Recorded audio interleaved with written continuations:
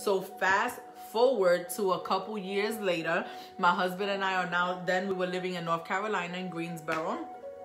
We have this beautiful church, right? And in the beginning, we didn't have all the carpets. We didn't have everything that we needed. Amen. Yes, he does, Sabrina. He sees everything. And it was just so crazy because, you know, we didn't have the kitchen refrigerators, the countertops. We didn't have the cabinets. We didn't have the church chairs. We didn't have the projectors. We didn't have anything. And when I sit here and tell you that God was providing a way in the wilderness, y'all, he was providing a way in the wilderness. Like when I sit here and tell you that he was out there opening doors for us, like when I sit here and tell you painters came and was painting the church for free. People was coming and was shampooing the carpets for free. We was getting everything discounted. It was just like so crazy, everything that God did. So we was like, I think 3 weeks away from opening up the church, and we didn't have money for the signs. And we have not only one storefront, but 2 storefronts in one. So we have, like, you know, we're in a shopping plaza. So instead of 1 location, we have 2. So it's like we're paying for 2 locations. So, anywho, we didn't have the signs. I didn't have no money for the first service. I didn't have no food. I'm like, oh my God, I'm like so embarrassed. I'm like, what are we gonna do?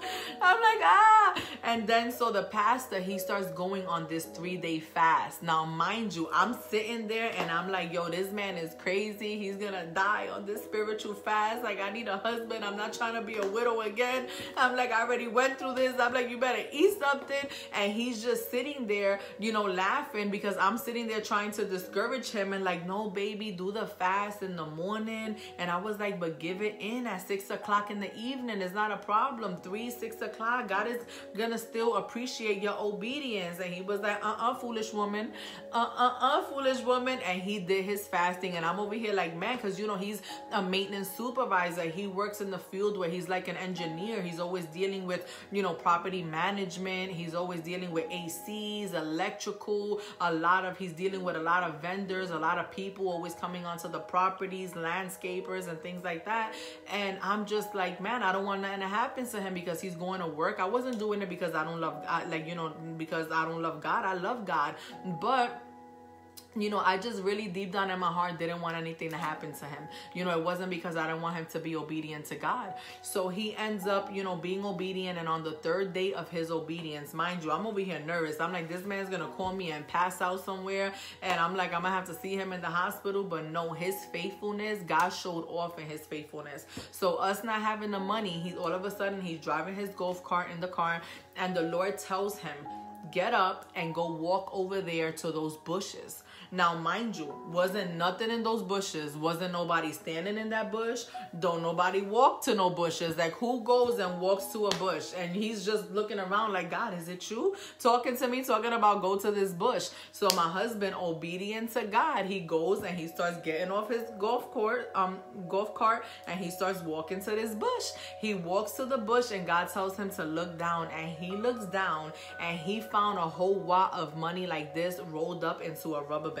Okay, and the Lord says to him, this is for you. This is the money that you guys need. That's gonna be for the last final touches of the church.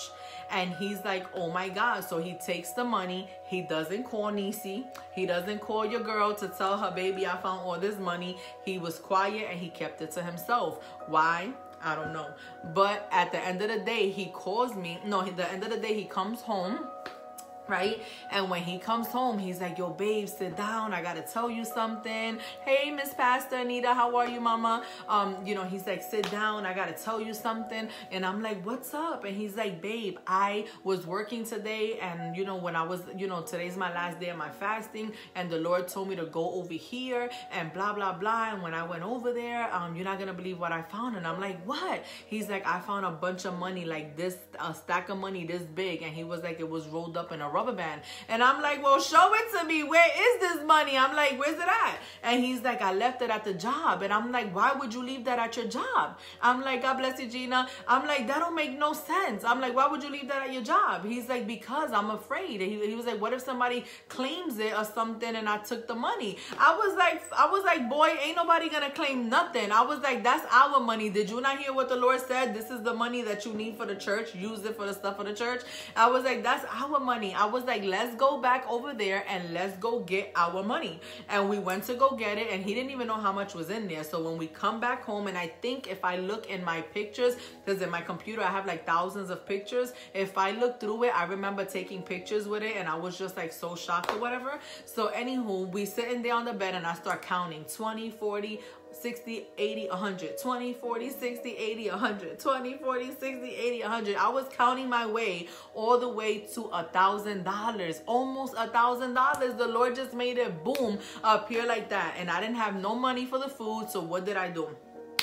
I started using that money to buy all the chickens, to buy all the potato salad, to buy all the rice, to buy everything that I needed for that first service. And I ordered from Brooklyn, New York, the banners that we needed. I didn't need not one banners, but I needed 2 banners. So I was able to get the banner for one side of the church in Spanish and the other banner for the other side in English, because we are a bilingual church.